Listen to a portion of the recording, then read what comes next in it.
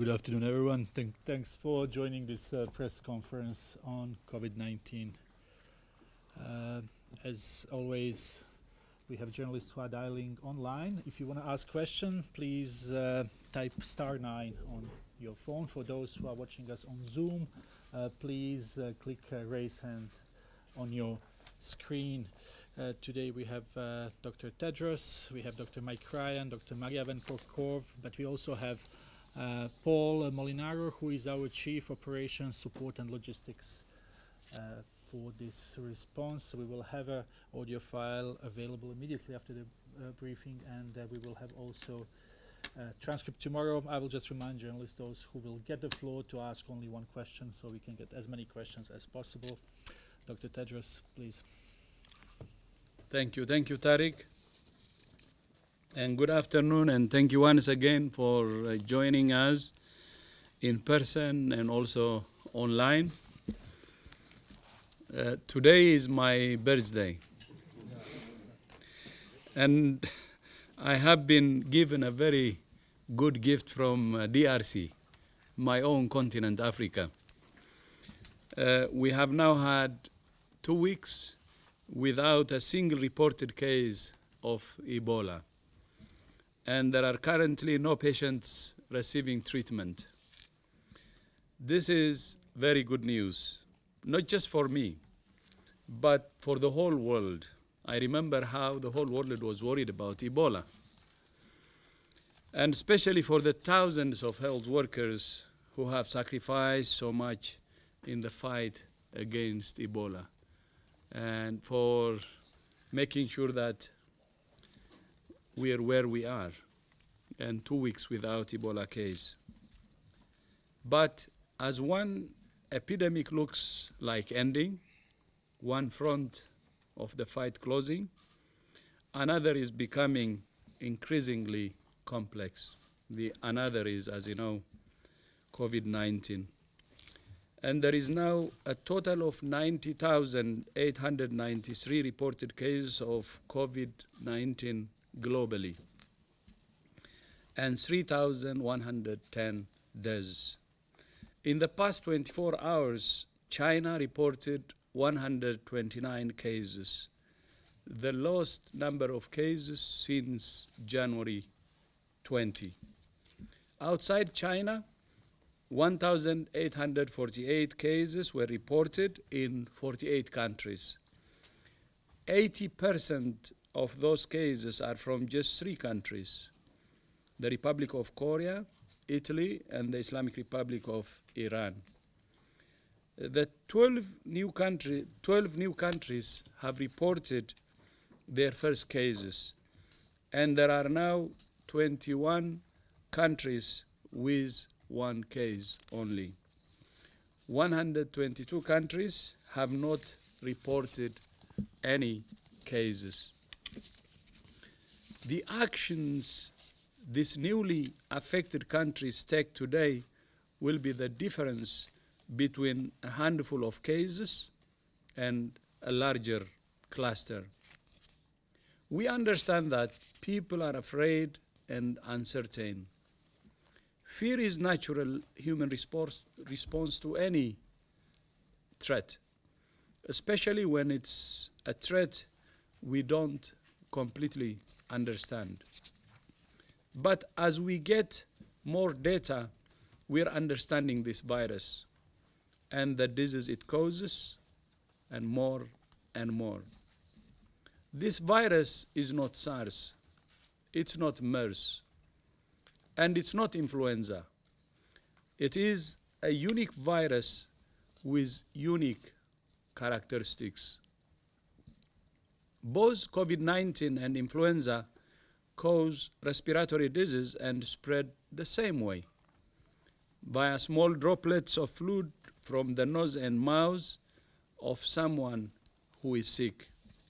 However, there are some important differences between COVID-19 and influenza. First, COVID-19 does not transmit as efficiently as influenza from the data we have so far. With influenza, people who are infected but not yet sick are major drivers of transmission, which does not appear to be the case for COVID-19.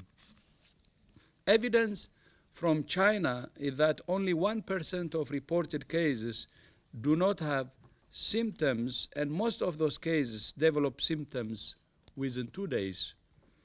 Some countries are looking for cases of COVID-19 using surveillance systems for influenza and other respiratory diseases. Countries such as China, Ghana, Singapore, and elsewhere have found very few cases of COVID-19 among such samples, or no cases at all.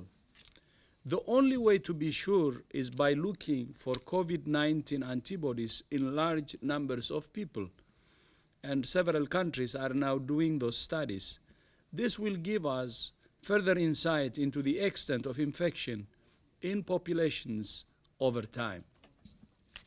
WHO has developed protocols on how these studies should be done, and we encourage all countries to do these studies and share their data. The second major difference is that COVID-19 causes more severe disease than seasonal influenza. While many people globally have built up immunity to seasonal flu strains, COVID-19 is a new virus to which no one has immunity. That means more people are susceptible to infection, and some will suffer severe disease. Globally, about 3.4% of reported COVID-19 cases have died. By comparison, seasonal flu generally kills far fewer than 1% of those infected. Third, we have vaccines and therapeutics for seasonal flu. But at the moment, there is no vaccine and no specific treatment for COVID-19. However, clinical trials of therapeutics are now being done, and more than 20 vaccines are in development. And fourth, we don't even talk about containment for seasonal flu. It's just not possible. But it's possible for COVID-19.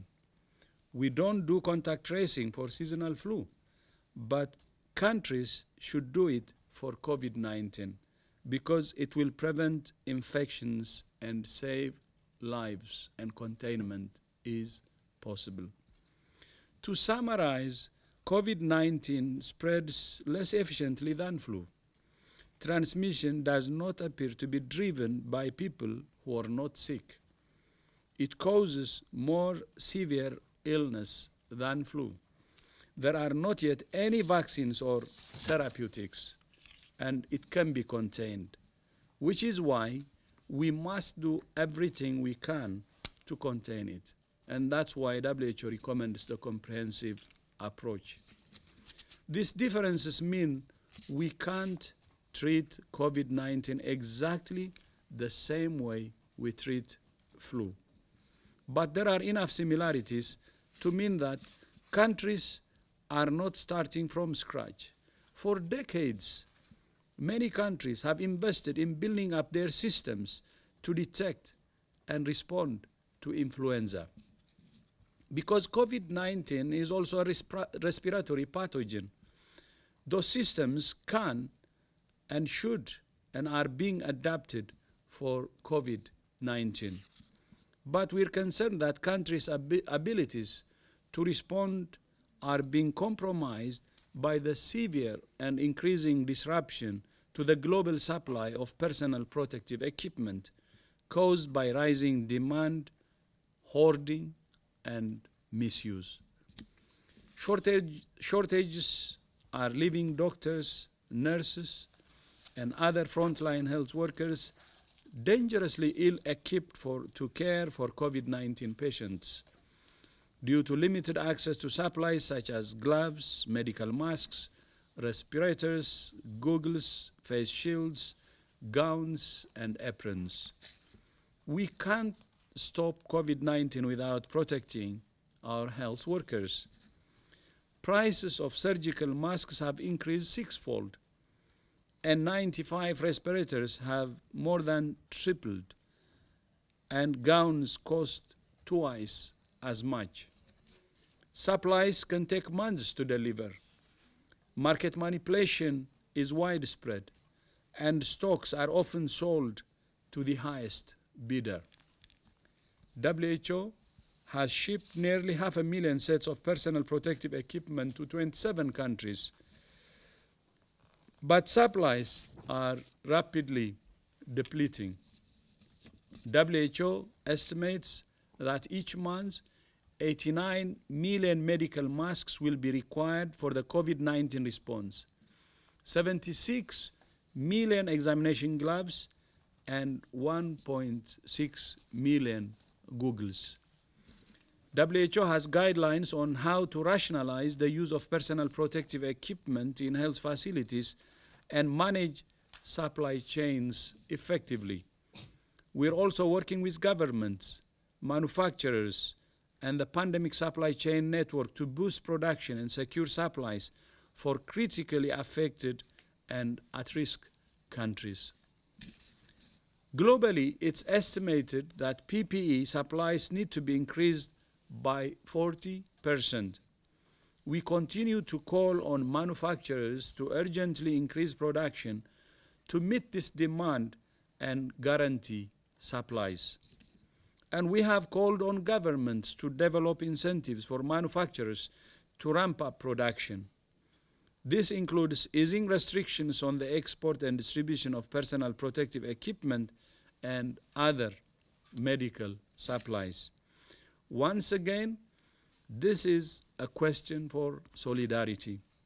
This cannot be solved by WHO alone or one industry alone. It requires all of us working together to ensure all countries can protect the people who protect the rest of us. I thank you. Thank you very much, Dr. Tedros, and happy birthday. We will open now for questions. We start here in a room. Jamie, please. Jamie, then Jamil. Hi. Can you just please press Jamie from Associated Press. Would like to try to get a sense as to where we are with this virus. I mean, you mentioned again today that numbers are coming down in China. Have we peaked in China, and can we expect the same sort of phenomena that happened in China to happen in those 4 countries that you mentioned, like Italy, like Iran? Just can you give us a big picture on that, please? Thank you. So the first question around, has this peaked yet in China? What we've seen from the data that has been collected in China with the epicurves of looking at by symptom onset, we have seen a decline in cases since the end of January. And that decline has been a steady decline, not only in provinces outside of Hubei, but also inside Hubei, and in particular in Wuhan. We questioned these numbers while we were in China. We scrutinized this data, and we believe that this decline is real. And the reason we believe that this decline is real is because of the extent of case finding, contact tracing, and testing among other surveillance systems that is ongoing in China. So we do believe that that is real. We've seen the comprehensive measures that China has taken, and we've mentioned these previously, in terms of these fundamental public health measures that they've taken, and we believe that that has had an impact on changing the natural trajectory of the outbreak in China. There is no reason to believe that this is not that this is possible in other countries. We believe that this is possible in other countries.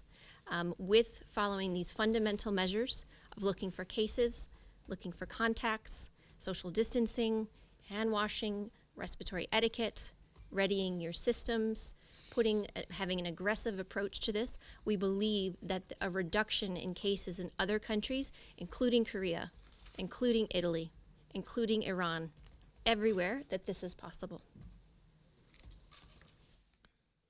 Thank you very much. Then we go to Jamil, please. This is Dr. Jamil Shadi from Brazil.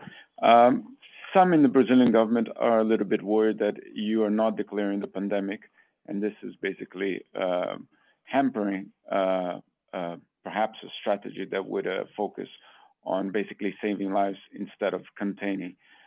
Is this the time already to declare pandemic? And if not, how would you deal with many cases and giving the focus that you're giving today of containment? Thank you. Yeah, the Director General may supplement. I think, for example, countries like Brazil, with a very low number of cases, possibly one, if we're going to wave the white flag at one case, then we have a serious problem on our hands. The issue here is about avoiding and saving lives now. And we can save lives now by confining this disease, containing this disease, slowing this disease down. And other countries are making huge sacrifices in order for that to happen. Countries like Korea, like Japan, like China have implemented very, very strong measures that have affected their own economies and their own societies. And that has bought time for others. And it is really a duty of others to use that time that's been bought. So I would advise all our member states to engage in containment, but also to be ready and, to be ready for community transmission and be able to mitigate. This is not either or. The DG has said it yesterday. This isn't binary. This isn't saying we don't do containment. And this is one of the dangers in using the pandemic word, is that even if you were moving in that direction in terms of a description, you would want containment to continue. You would want to see mitigation underway. And there's a very dangerous and I think unhelpful alignment in people's minds between this pandemic word and some sort of major shift in approach. This is not the case. And the DG has just described the characteristics of this virus, which clearly demonstrate why containment is still a primary approach, while we must be ready for sustained community transmission. But China has moved back. And remember, China has moved back along the chain. China started with individual cases. China moved to large clusters and then moved to very serious sustained community transmission.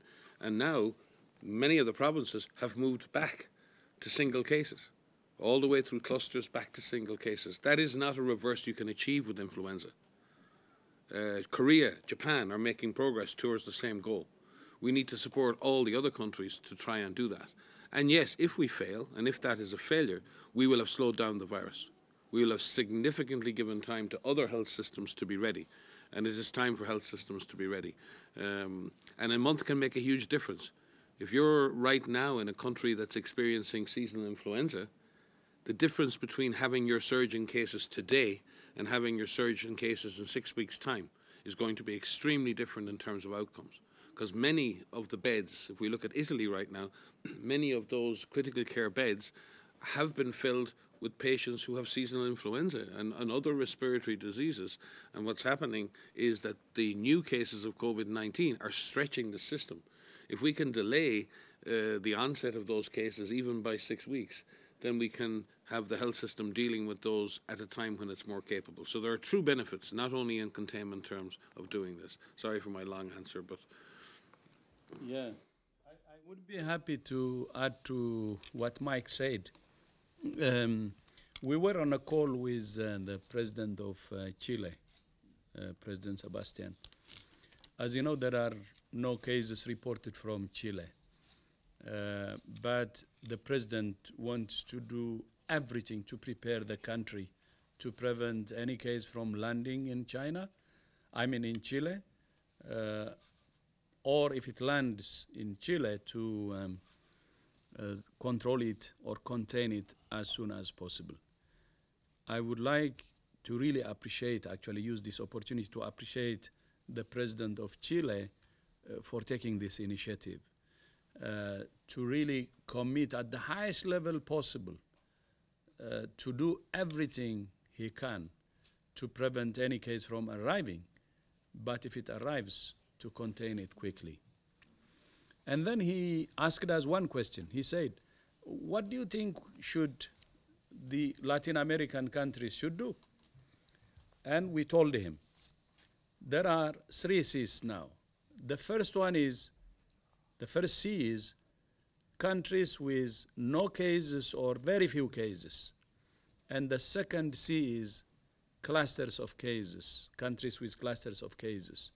And then the third C is countries where there is already community transmission. And then the category in which we put Latin America and Mesoamerica and the Caribbean is in the first scenario, which is no cases or few cases. And then I told him about our recommendation. So what you should do is go for containment. Because as Mike said, when you have 1 case, I will actually inform you how many cases we have there. I will start from the highest. Ecuador has 7 cases. Mexico has 5 cases. Brazil, 2 cases. Dominican Republic, 1 case. And as Mike said, why would you wave a white flag when you have few cases that you can contain? It's completely irrational. And I don't even understand why the person who you indicated is saying we should surrender. There is no reason to do that. And we have to go for containment. We cannot go into what was suggested, what you said, into management when you have only few cases or no cases. So we underline again and we stress that there is no one size fits all, and each country is in a very different situation, not just in one country, but even within one country, the provinces and districts are in a different situation. And our recommendation is that we need to take a comprehensive approach, and that should start from containment.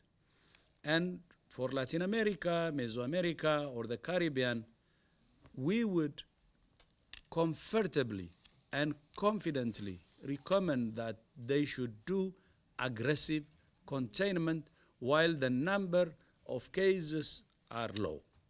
7 cases in Ecuador, 5 cases in Mexico, 2 cases in Brazil, 1 case in Dominican Republic, and 0 cases in Chile, from where the President Sebastian, has called us today. The solution, I mean the response or the answer, is within the number of cases they have.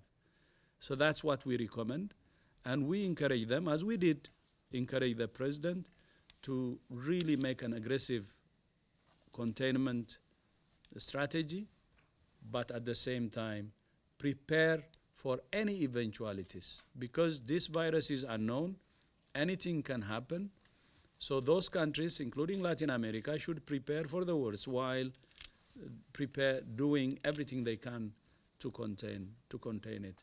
But I would like to once again say how very appreciative of the approach that Chile is taking, and for the President to take really this commitment without even any arrival of the virus in his country.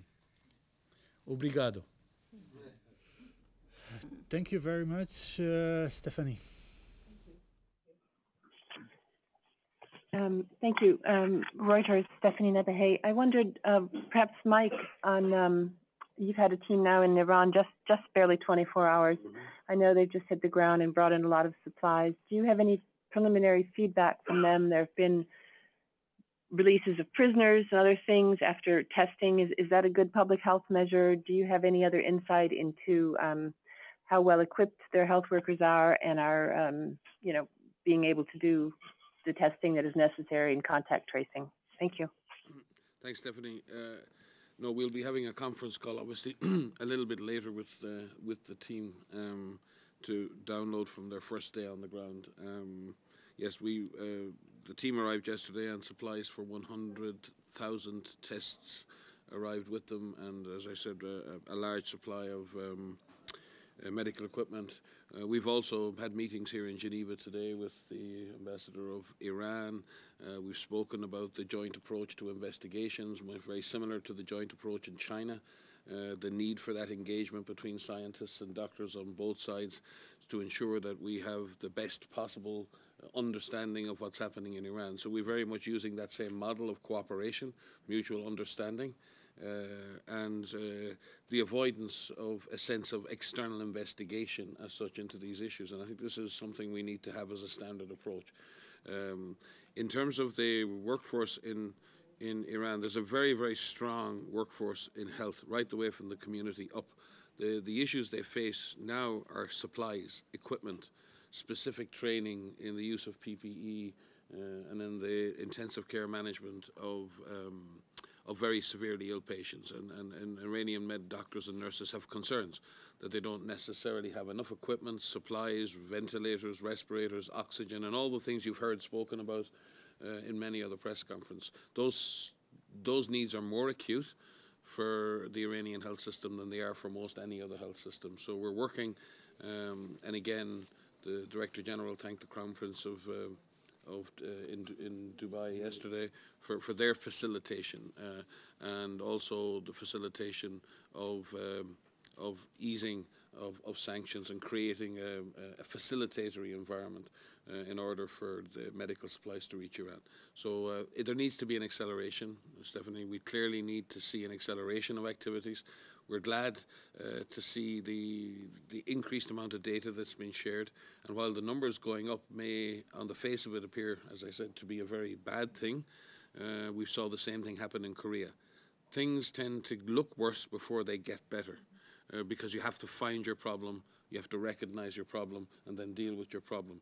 So the increase in cases in Iran over the last couple of days, that large increases, are actually reflecting a more aggressive approach to surveillance and case detection, and we hope represent a point at which we, working with them, can turn a corner. It's not an easy situation. There are multiple cities infected, and very like some other countries, the disease is now well established, and rooting out COVID-19 in countries where it has become established in multiple geographic zones is not impossible, but it's difficult, and everything has to work. And the medical supplies needed to do that are essential right now. Thank you very much. Let's go to some of the journalists online. Let's start with Jeremy from RFE. Jeremy, can you hear us? Yes, thank you, Tara. Can you hear me? Yes, please go ahead. I apologize if the question has been asked those previous days, but I'd like to ask it anyway. Regarding sports events, the Olympic Committee said it maintains next Olympic Games in Tokyo unless WHO thinks otherwise.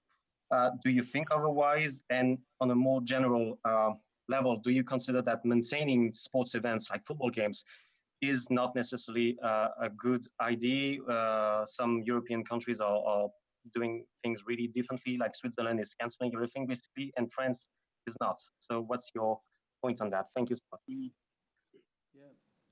Yeah, thank you for that question. As you know, Japan is doing all it can to contain the outbreak. And I know I have confidence in Japan, and there will be hopefully progress.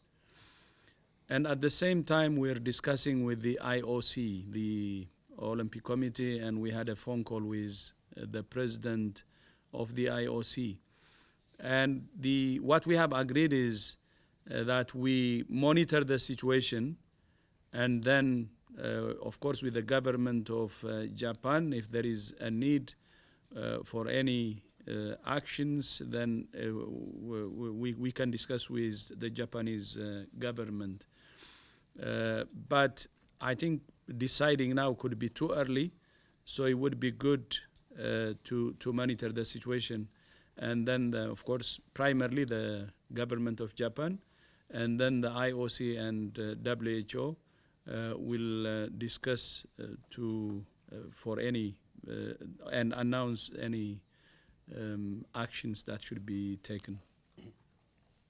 And if I could just supplement in general in terms of sporting events or any gatherings, each country has to make a decision based on where it sees itself in the epidemic. Some countries have no cases, so their normal mass gathering events can go ahead. In countries that have intense transmission in particular areas, they may choose to create social distancing. Cancelling of events or postponement of events is not to punish the event goers, it's to create social distance. What you're trying to do in this situation is ensure that you have the minimum number of risky contacts between people in a situation where the virus could be transmitting. So if there's no virus transmitting, there's no need to limit social contact. As the number of cases go up, the need to create social distance increases, and therefore the measures must be calibrated with the level of risk or the level of transmission.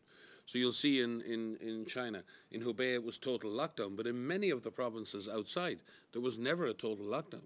It was graduated. It was graduated to the risk that was perceived.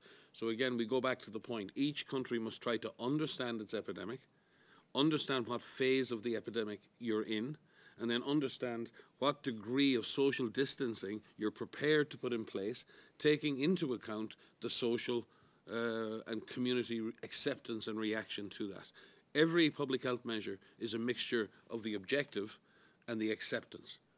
You can have a fantastic public health objective, but if it's not accepted by the community, it can be very difficult to implement. So I think each country then has to find that balance. And I know that sounds terribly unscientific, but that is the reality of the world we live in. So measured risk management approach where each and every event is looked at in the context of what you're trying to achieve in public health terms. Knee-jerk reactions, cancelling this, cancelling that, that's not helpful. Measured public health decisions and the careful and evidence-based use of social distancing is what we advise. And we're willing to advise all our member states regarding the organisation of any mass events and mass gathering events. And we have a dedicated team which is distributed between here and our 6 regional offices who are actively advising any member states or organisations like IOC organising major events. Thank you very much. Shall we go to the next question? Michael from CNN. Michael, can you hear us? I can hear you. Can you hear me? Yes, please go ahead. Yeah, Michael Bostic here. I'm a contributor to CNN Opinion. Thank you for taking my question. I was wondering, early on you said that a lot of countries should resist imposing trade and travel restrictions. And I remember Dr. Ryan also saying that we can't close down the world. But I think a lot of what we see around the world happening is the exact opposite, is actually trade and travel restrictions are being imposed, more difficult for people to get around, and some nationalities are being banned. So I'm wondering, how do you feel about this? And do you think that it might kind of chip away at your authority if countries continue to do this? Thank you.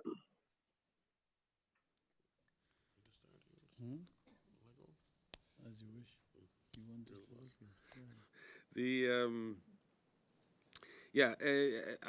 I think what we've seen with travel restrictions, and we've always maintained that these should be a very limited part of any set of public health measures taken by countries.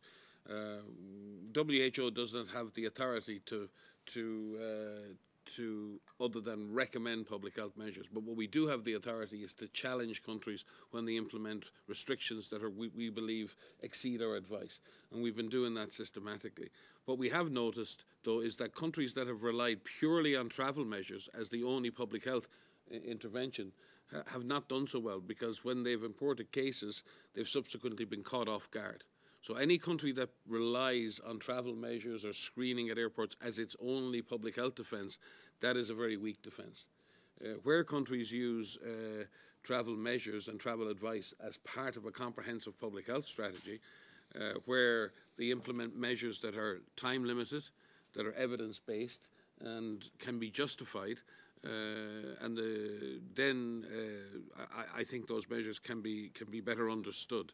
In terms of WHO's authority being eroded, WHO has no natural authority in this area in legal terms. We don't have the right to punish member states for exceeding our travel advice. What we do have is scientific evidence. What we do have, if anything, is a moral authority to advise countries how to best use that evidence. If countries decide to exceed that evidence, there's not a whole lot we can do about that. We can only challenge them and continue to challenge them on that. But clearly, travel measures by themselves do not represent an adequate response to the spread of any infectious disease. And that has increasingly been proven to be true in this event. Yeah. So the only thing I would like to add is it will be at the end of the day up to the countries to take measures, but our advice is to take proportional measures measures that are proportional to the public health risks based on their own assessment.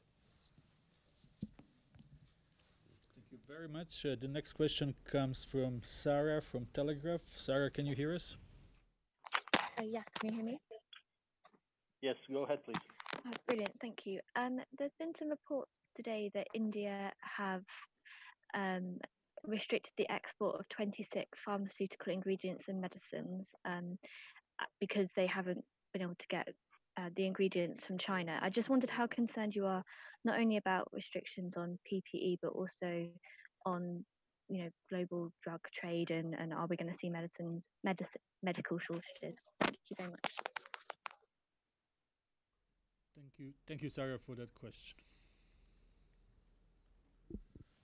Yeah, thanks for the question. We're obviously concerned. We're seeing the first initial panic reaction around PPE, which we're still frantically trying to address. When it comes now to shortages or potential shortages of medicines, whether it's through export restrictions or through China's manufacturing of API still trying to come back online after the disruption, which I'm sure it will, we're setting up a group now with industry to start looking at those further repercussions in the market. So we'll examine that around a particular number of key medical products, around various different diseases, whether it's HIV, whether it's non-communicable, whether it's maternal and childcare. We'll be looking at that and performing some work to analyze that. So at the moment, it's not as restrictive as we see right now with PPE, but the fear is that the ripple effects of this will make shortages in those medicines as well.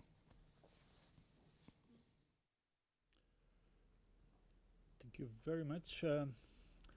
Bardia, please, we go back to the room, and then we will maybe take one more from the online before we conclude. Happy birthday, Dr. Tedros. I'm Bardia Afshin from Iran International. Before WHO mission arrived to Tehran, a delegation from China landed in Tehran to help Iranian with the outbreak of COVID-19. Are they also working under supervision of WHO? And if so, are only the lessons learned from Chinese measures which has been taken in China to tackle the outbreak of virus could be implemented in Iran would be sufficient to tackle the outbreak over there?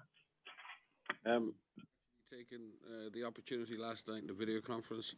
We have fully briefed our Iranian colleagues and our international team on the outcomes of the China mission in extreme detail.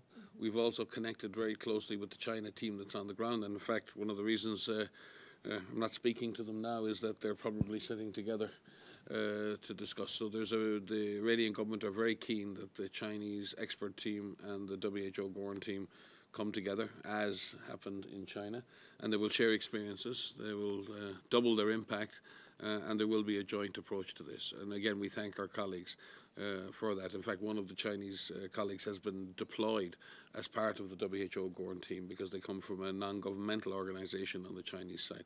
So what we've done is helped and facilitated the arrival of the teams on both sides so that the best people get to the ground in the service of the people of Iran. So it's great to have a growing team on the ground supporting the Iranian people. If I could just add to that, I mean, we've said in this presser many times, the experience that China has had needs to be shared, and this is an excellent example of that in peer-to-peer, in sharing what has been done, what can be done in other countries, and having them as part of this mission and having direct interaction with another country, sharing those experiences, whether it's about case and contact finding, whether it's about the care and management of patients, whether it's about how they're readying hospitals and PPE and infection prevention and control. That direct interaction is what we want to see more and more happen. So having China share their experiences with other countries is nothing short of excellent. Thank you very much. We have time for 2 more questions. Chen, if you want one, then it's fine. Then we go to Kai Kupferschmidt online for the last question for the day. Kai.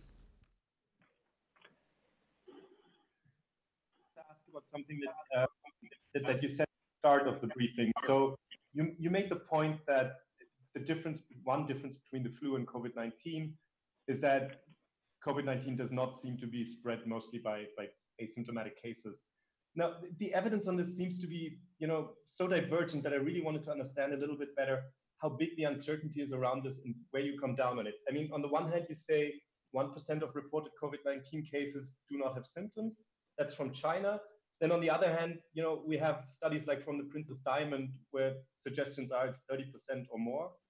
And the same goes with the mild cases. The Joint Mission report says there's no evidence of a lot of mild cases being missed, but we do have these modeling studies from early on, which use travelers to estimate that there were hundreds of thousands potentially of mild cases missed. So just I realize that we need more data, but I'd really like to understand at this point in time how you kind of evaluate these different data sets and where you come down on it. So Kai, thanks for that question. This is indeed a complex question. It's a complex topic. And as you say, we are learning more and more information about COVID-19 every day. What you have quoted and what the DG quoted in his speech, the 1% of reported cases from China, these are reported cases from China that have been reported as asymptomatic. What we know from that 1% is that a large proportion of those, almost 75% of those, actually go on to develop symptoms.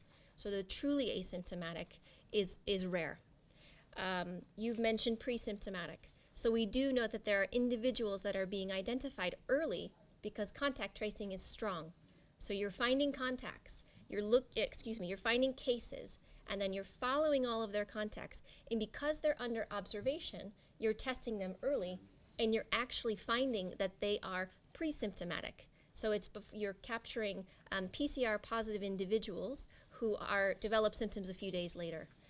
There are many countries that are looking for mild cases beyond cases and contacts, and the way that they're doing that is that they're utilizing other respiratory disease surveillance systems in their countries. We are advocating for this to be done across many countries, and in fact we have a pilot system right now in more than 25 countries where countries are looking at their ILI and their SARI surveillance systems and testing for COVID-19. So SARI is on the more severe end of the disease, but influenza-like illness, people who are being detected through those respiratory disease symptoms will be tested for COVID-19. You mentioned the modeling studies. Of course, we're working with a large number of modelers across the globe who are trying to make some estimates of how many cases may have occurred to date. These are really important estimates. This is a piece of information that we use to better assess what the extent of infection might look like. But we will not know what the extent of infection looks like until we have serologic surveys. And the DG also mentioned this. These are studies that look for antibodies in people across the population to determine how many people actually have been infected with this virus. And what WHO has done, and what many countries are doing right now, is they're initiating studies, and we've developed a protocol which we would like countries to use to do these population-based serosurveys. And essentially what that is it's looking at a general population, different age groups, and testing for antibodies to see how many people have been infected. Without those studies, we really can't say how many people have been infected so far. I'd like to remind you all again that we're 8 weeks into this, and we have serologic assays. I think this is unprecedented. And someone needs to correct me if I'm wrong here, but this is unprecedented to have a virus identified, a sequence shared a few days later, PCR assays to be ready a week or so later after that, and to have serologic assays in use 8 weeks into an outbreak. So we are waited with bated breath, as you are, for these serologic studies to be done. And it's a matter of weeks before we start to see some of these results. But we encourage not just China, but countries all over, who are interested to know how much of their population is infected, is to start testing. Test your individuals who have been identified through ILI and SARI surveillance systems, and conduct these seroepidemiologic studies in your general population. Thank you very much, Dr. Kova. We will conclude here for today. Thanks everyone for watching us on our Twitter account, dialing in by mobile or watching us through internet. We will have a audio file as always in half an hour or so, and transcript will be posted tomorrow. We also try to send you on a regular basis COVID-19 related news from our region, so please try to read those as well. Have a nice evening, everyone. Thank you. Nice evening. And when do we meet them? After tomorrow. Thursday. Tomorrow we have a mission briefing, so we still have a media, but Get the day off, huh? no day off. Even my birthday is not a